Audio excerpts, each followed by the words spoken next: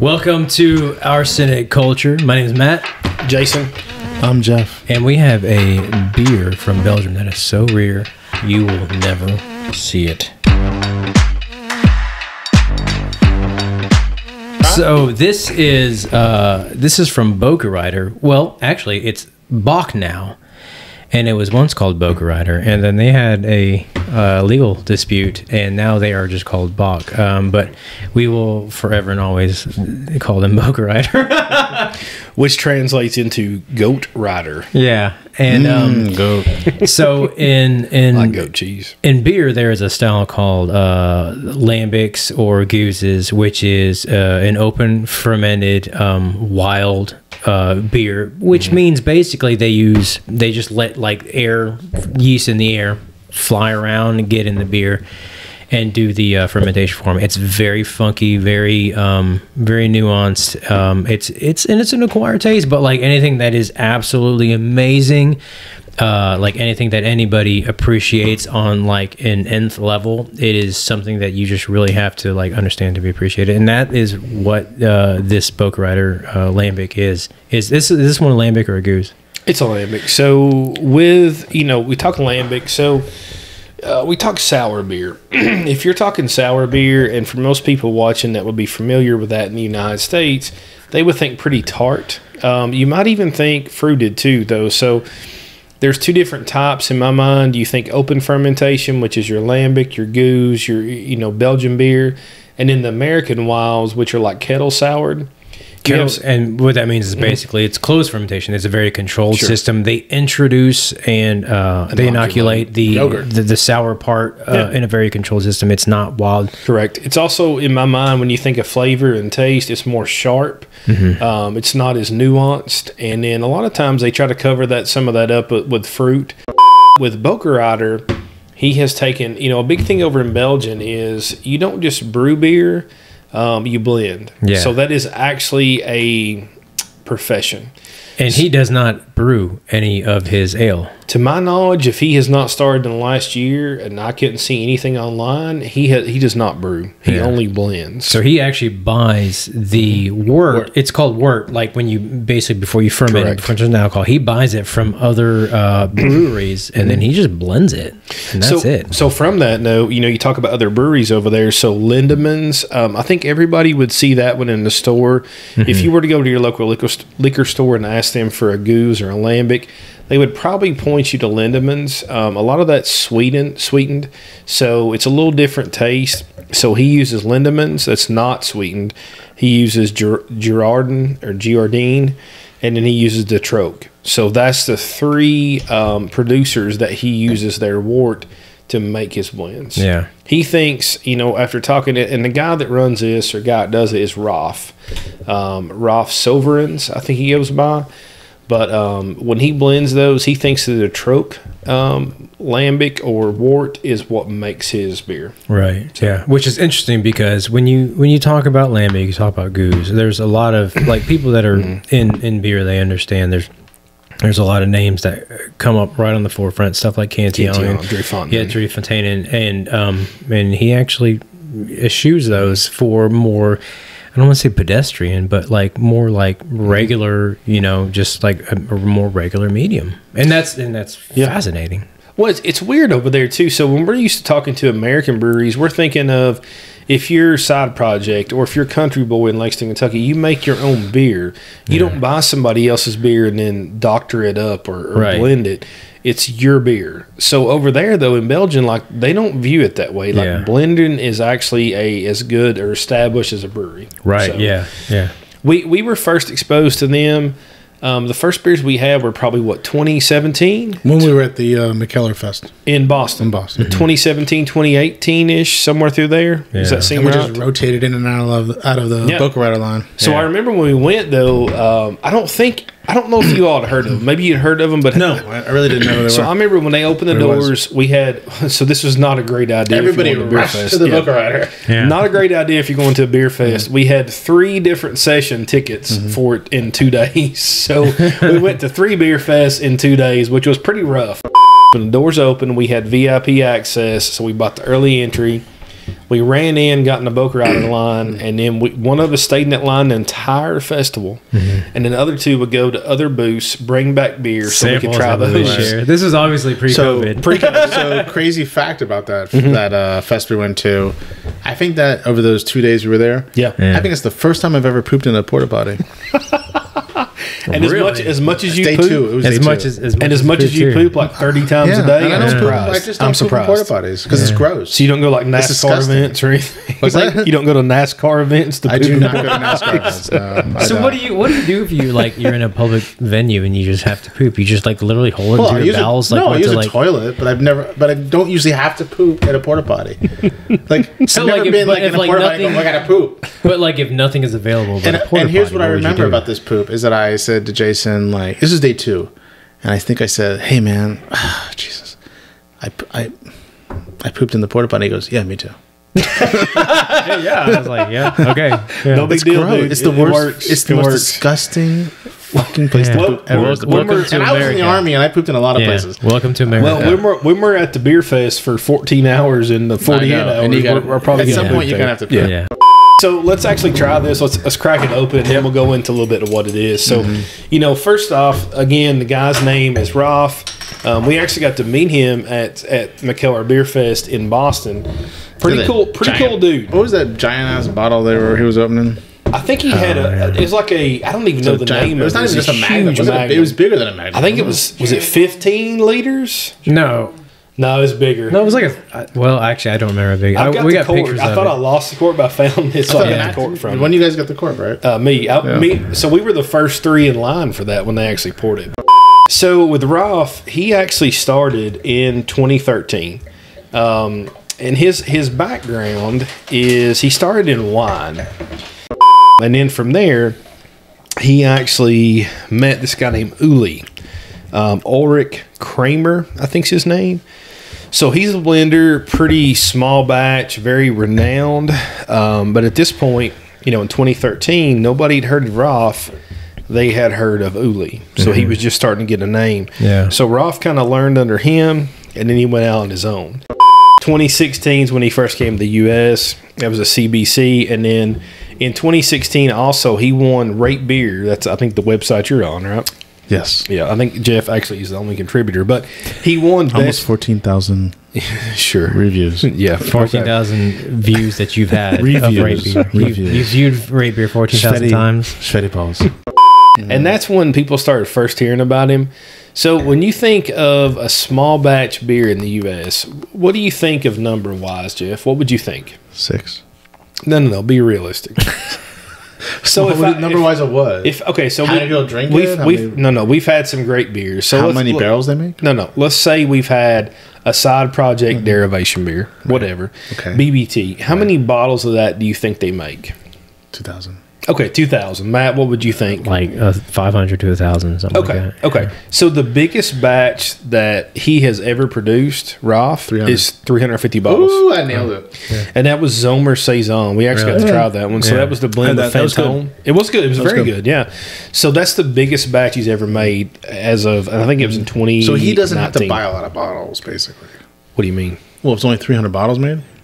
Well, I don't think the glass is the problem with cost. So if he only buys the 300 bottles, that's not a lot. His costs are pretty low. Yeah, but he does. So That's what 300 caps. He's buying beer from other breweries. 300 He's labels. buying fruit to blend in his beers, and he's like, "Hold on, how many bottle caps do I need? Because that's the really important issue here. That's what we need to figure out." So I remember we first get met him drunk. up there, though. Like, he was so humble. You could tell he was overwhelmed. He's drinking. Drinking Coors Light. He's drinking Remember Coors that? Light. He's Yeah. pounding those Coors Lights. We might actually post that on Instagram. We might post a Coors Light picture of Rolf. Looking back at that McKellar Beer Fest, I think he took 25% of his entire yield and served at that festival. Really? That's huge. crazy. That's Yeah. huge. Well, there's That probably cannot be profitable. 15% was probably in that one giant Magnum bottle. Yeah, that thing was like 2 feet, 3 feet tall. Do you remember that? You were like up I front. had a video. Yeah, You were I up took a front, video like up a front. 13-year-old girl at a Britney Spears concert. Like Backstreet Boys. You were just on the stage. Rolf! Yeah, I know. You knew that because you were right next to me, like watching it the entire time. So let's go to this specific beer. So this is a Framboos Noyu. Is how you say it. I had to look that up. So this one is a blend of 1, 2, and 3-year-old lambic with 3 varieties of raspberries, Madagascar and Tahitian vanilla beans, and then apricot pits, which is kind of odd to us all, right? Why do you use apricot pits? So framboos, you think raspberry. So this is going to be a raspberry lambic with maybe a touch of peach. So first thoughts, Jeff, what are you thinking over there? It's tart. It's a little tarter than I expected. It's got a great little funky nose. It's nice.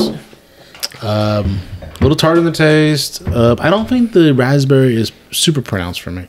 Okay. And I think maybe it's not supposed to be, but that's the idea behind. I guess if you just blend, the whole point is to just basically make everything very subtle.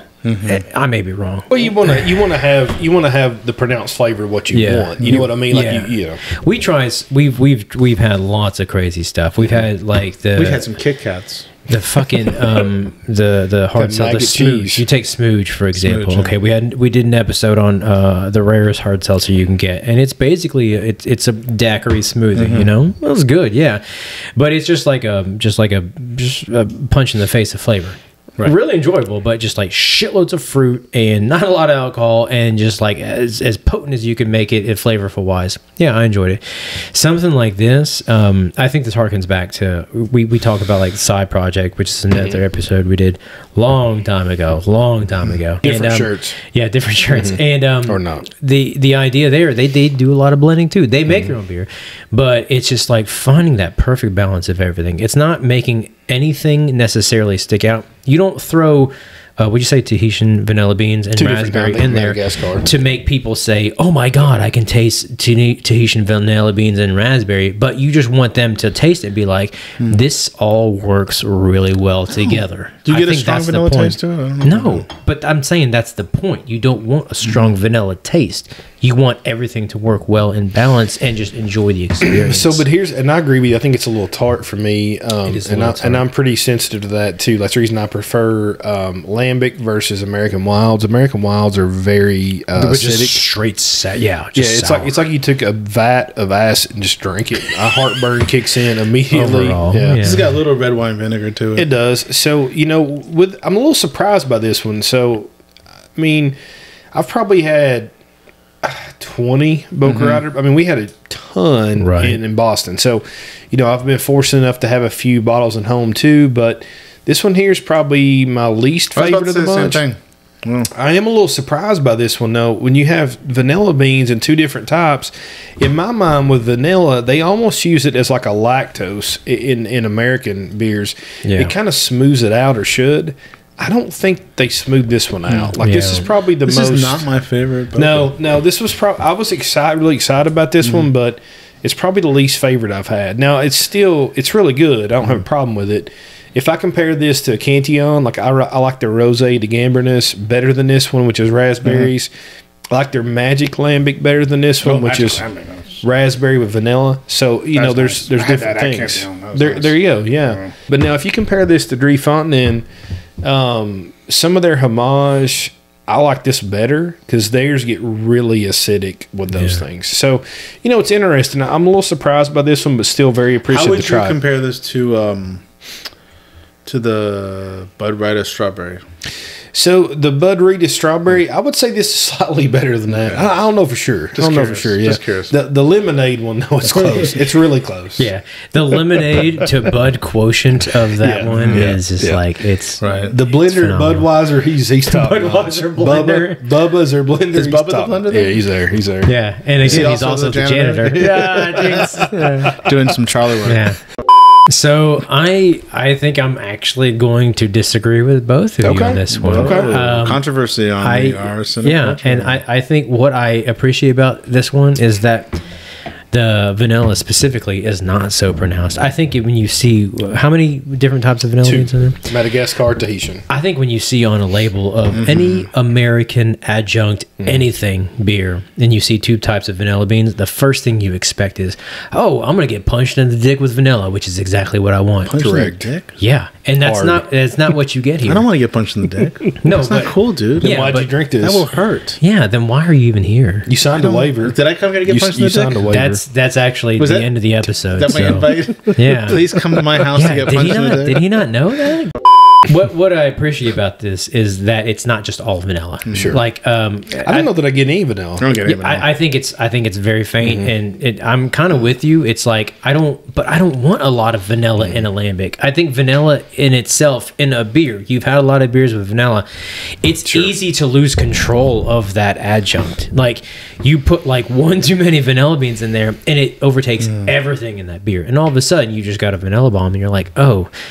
I'm just drinking vanilla, and it's not great. Who wants to do that? Yeah, well, you don't. No, I don't. But some people see that and they're just like, that's all they expect. I appreciate this because it is well balanced, and it's not. There's nothing that really comes to the forefront to where you're just like, I can pick out all this stuff. So you don't think it's too acidic?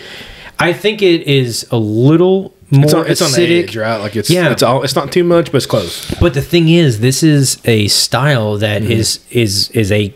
Technically speaking, it's a sour style. So, I mean, it's supposed to be anyway. It's not. It's made with liniments, but it's not a liniments. And sour should not be put in the same category. I agree with that. They're not the same. When you say sour, I mean, that can encompass a huge But lambic range. is not really sour. Some of them are, though. Lambic is not, the intent of lambic is not to make a sour it's beer. more funky, and it's also not necessarily sour. It's funky, it's wild.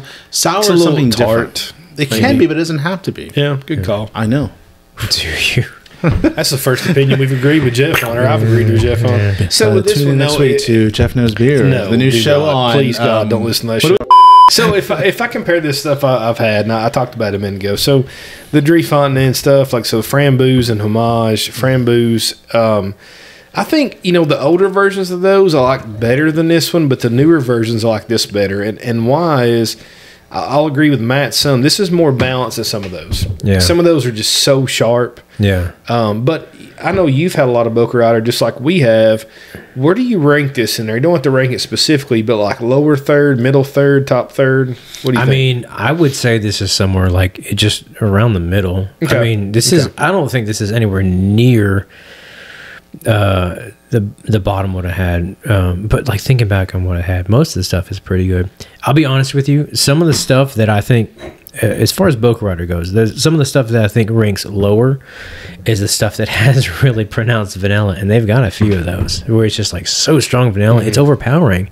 I don't like that misbalance.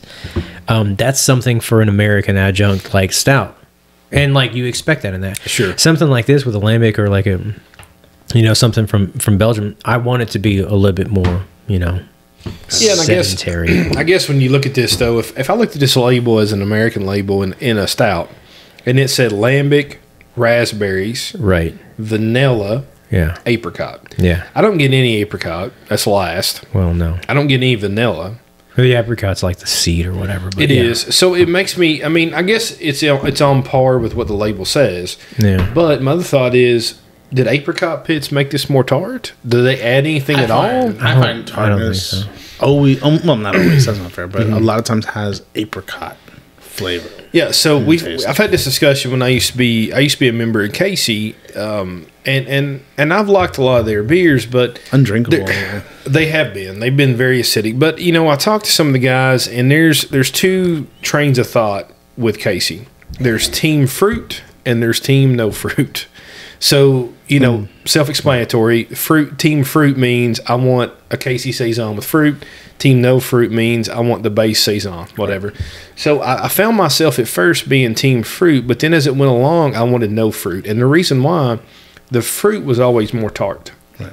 Always. 100%. No matter what the fruit was, prunes, grapes, whatever, it was always more tart. Yeah. So this makes me think for the par for the course, this is probably very good, but par for Bokkereyder, I think this is a lower third. And for the viewers at home who don't know what Casey is, a good comparison because Casey, also known as a blender. Yeah, so began by buying wort from other breweries. No, that's not true. So we've had this discussion many times, Jeff. Gypsy brewer. I thought Casey also and a contract brewer. I thought Casey also bought wort. So Jeff, what is the difference between contract brewing and gypsy brewing? So there really isn't a difference. Yes, there is. They're the same thing. No, they're not. There are. So what's gypsy brewing mean? So a gypsy brewer, like a contract brewer, rents the space from another brewer and brews So it brews either at the establishment or sends in a recipe to be brewed by the establishment. Let me save Jeff for a minute. So gypsy brewer would mean if I'm a brewer and Matt owned a brewery, I would say, Matt, will you rent me your space out for 6 hours so I can brew? And Matt would say, sure. If I was contract brewing, I would say, Matt, here's my recipe. So is Evil Twin a contract or gypsy? I don't know.